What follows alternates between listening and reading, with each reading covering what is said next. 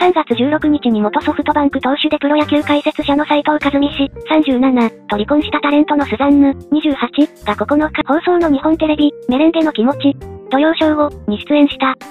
無垢の久本雅美、56、から、お母さんのお店が結ぶ子、繁盛しちゃったんだってと水を向けられると、離婚バブルみたいな、と苦笑い。母が熊本市内で、キャサリン S、バー、を経営。レモン風味のジンベースカクテル、オハ、スザンヌ、というメニューがあり、男性客が、スザンヌさんつ、頑張れよ、と励ましてくれるという。